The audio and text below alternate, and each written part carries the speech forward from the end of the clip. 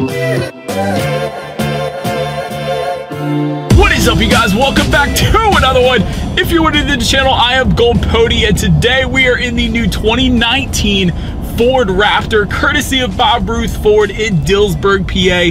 Plenty has changed for 2019, so as always, let's start with pricing. And so when it comes to pricing, I am going to break it down by cab size. There is a super cab that is going to start at $52,855, and the crew cab, which is the one we have today, that one is going to start at $55,840. But so now I'm just going to jump right into this one for all the new features for the 2019 Raptor, because believe it or not, there are quite a few of them, including the new optional Recaro seats with the Alcantara blue inserts, actually, and that's going to come with the carbon fiber trim throughout the interior as well. But that one goes for around $2,400, but that is especially a nice option if you were planning on going with one of the new blue exterior colors, including Ford Performance Blue or a Velocity Blue. Those are two of the three new colors available for the 2019 Raptor. And of course, Agate Black or Agate Black, I don't know how you pronounce it, but that is going to be the third new color for 2019. And since we're on colors, there is also now going to be a color matched shark fin antenna up top as well. But so now, if you thought that the Raptor was great in performance previously, guess what? It just got better for 2019 as well. First thing I wanted to mention is a new feature called Trail Control. Essentially what this is cruise control for off-road situations. It's going to come with individual wheel braking, so as you can imagine, that is most definitely going to help you out if you're going through some rocky terrain in the Appalachian Mountains here in PA. Another new off-road feature for 2019 on this one is the improved Fox shocks with live shock ability or electronically controlled valving. And essentially what this does is the system runs on 3 algorithms, and it's then going to be able to sense when the truck is airborne and therefore prepare the truck to brace for impact by switching to the full stiffness algorithm. So that is pretty darn sweet, and you always see the Raptor going off-road on YouTube. I'm not going to do it today because this isn't my truck, but the fact that Fox shocks have taken that into consideration and actually improved upon it is definitely a sweet thing if you plan on off-roading the Raptor. Another new optional feature for 2019 is the new available beadlock capable wheels. That is going to add $1,900 if you wanted them. But just so you know exactly what beadlock wheels really are, is they essentially originated from military operations to help handle heavy torque loads and lower tire pressures in whatever environments that they were in. And to put it simply, in a nutshell, these wheels are going to help keep the bead of the tire locked into place, essentially. But so now let's touch on the fun part here, the power plant of the 2019 Raptor. And we'll start by saying, when it comes to the power plant, nothing has changed from the 2018 model Raptor, but I am still going to go over it anyways. Powering this beast is going to be a twin turbocharged V6 engine, putting out 450 horsepower at 5,000 RPM, 510 pound-feet of torque available at 3,500 RPM. Power is going to be sent to all 4 wheels through Ford's 4-wheel drive system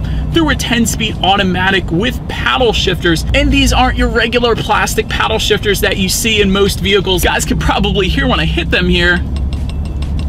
These are metal paddle shifters, and they go very well with the Raptor. And another cool little feature, since I have the 10-speed automatic in my Mustang as well, the Raptor actually puts the 10 speeds within the tachometer up on the gauges here, so you could always tell what gear that you're actually in. And I gotta be honest, I love to see that, and it's nice that they do that because there are so many gears. Not that you can't keep count in your head yourself, but it's nice to know that it's there if you were curious. Next thing I wanted to mention to you guys is there is a mode button on the steering wheel here, and if you hit that mode button, that is going to adjust the driving modes, and they're going to include slippery, tow and haul mode. There is also sport, there's normal, there's deep snow and sand. That is pretty darn cool. And there is also Baja mode, which is going to hold the RPMs at a higher level. This is pretty cool. And lastly, rock crawl mode, which is specific to usually lower speeds. But so you guys know what I have to do next. Since I've mentioned all the driving modes, I am going to put it in sport driving mode here. Actually, I'm going to put it in manual sport driving mode here. I'm gonna test out the paddle shifters first here, see how quickly they react for us. It's a little bit slippery, so that was a little bit fun, you guys, but dang, the paddle shifters definitely react very quickly, no issues there. And so now I'm gonna put it back in regular drive mode here, and we are going to do a acceleration. Let's see how quickly we can get the 2019 Raptor here up to speed.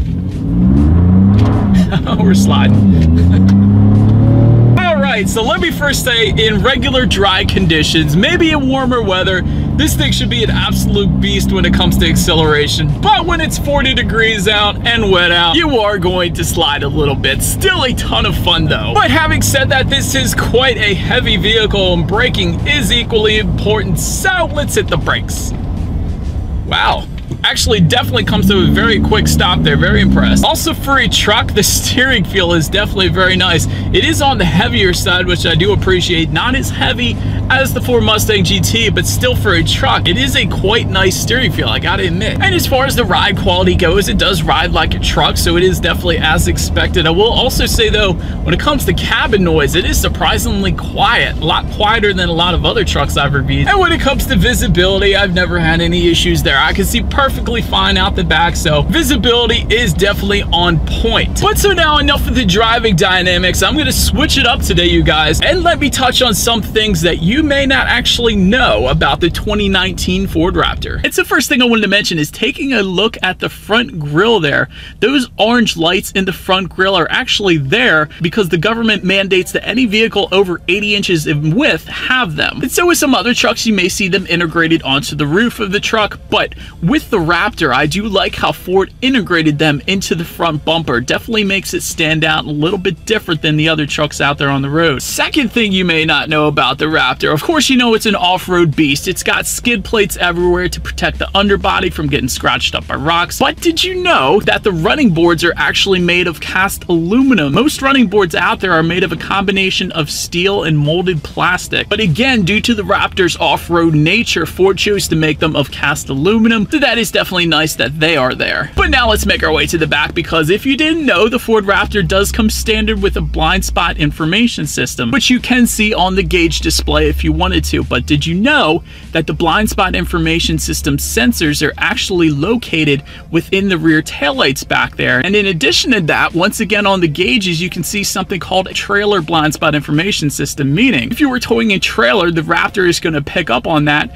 and then move the blind spot information sensors back a little bit so the Raptor can detect if there is another vehicle in the blind spot of your trailer as well, so you don't go turning into anybody. Next thing I wanted to mention, and again one of my favorites, just above the driver's left knee, of course you have your headlights, but just above the headlight button there are two spotlight buttons, one for the left side and one for the right side, and this is essentially going to shoot LED lights out the side mirrors. So let's say you're pulling into a long driveway in the woods where you live, you can turn those spotlights on to help detect wildlife jumping in front of you, or really whatever you want to use it for. But I did find it pretty cool that they are built into the side mirrors on this one. Next thing I wanted to mention, also found on that 8-inch digital gauge setup up front there, is you actually have the ability to check out your off-road status on the Ford Raptor, including your steering angle, also the angle of the truck, whether you be inclined or declined. So if you were climbing a mountain or if you're going off-road, that is definitely going to be helpful to have that displayed up there when you're doing that. And through that screen, you could also check out your power distribution and also your driving modes, again helpful when you're going off-road. Next thing I wanted to mention, and one of the first things I noticed when I first reviewed a Raptor for the first time, is there are several aux switches on the ceiling of this one. You might wonder, what in the heck are they for? Because when you start pressing them, you'll notice absolutely nothing happens. Ford anticipated that if you are purchasing a Raptor, you may want to consider modifying your Raptor. Very smart Ford, because as truck owners often do if you're off-roading at night, it's definitely not going to hurt to have some extra LED lighting maybe that you can hook up to the Raptor and use these aux switches up top here to turn off and on. So that is pretty cool that Ford put that there as well. Next thing I wanted to touch on is some of the optional packages that you can get with the Ford Raptor, including what's called an 802A package that goes for around $9,400, so kind of expensive package, but this really gives you everything if you want everything. Really all the luxury features as well, including memory seating, factory navigation system, also a Bang & Olufsen sound system, which, by the way, that reminds me, let's turn on the radio and test out the clarity of this Bang & Olufsen sound system that we do have in this one today. Wow,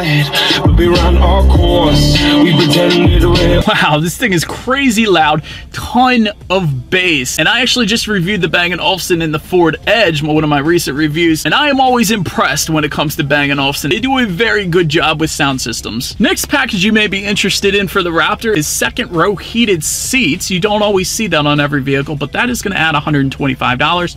Also, a twin panel moonroof is available for around $1,500 if you wanted it. And then there's also an exterior graphics package that adds around $1,100, and that's going to put the Raptor logo on this one, as well as some hood graphics up top as well. And so if you are looking for an off-road truck that is also insanely quick and at the same time very quiet inside the cabin, the Ford Raptor may very well be a good pick for you. Not to mention, if you guys try looking up the Ford Raptor on AutoTrader, you will see that it holds its resale value incredibly well. Hence the reason I can still not afford one. But so anyways, that is about it for this one, you guys. Hope you enjoyed the different setup that I had on this one. If you did like the video, punch the subscribe button in the face, and I will see you guys in the next video.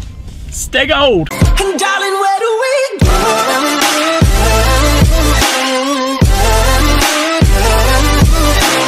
People everywhere. This lot is packed. Whoa! This thing's fun already. Haven't even started. This thing is fun. This is fun, man. All right, off the frame.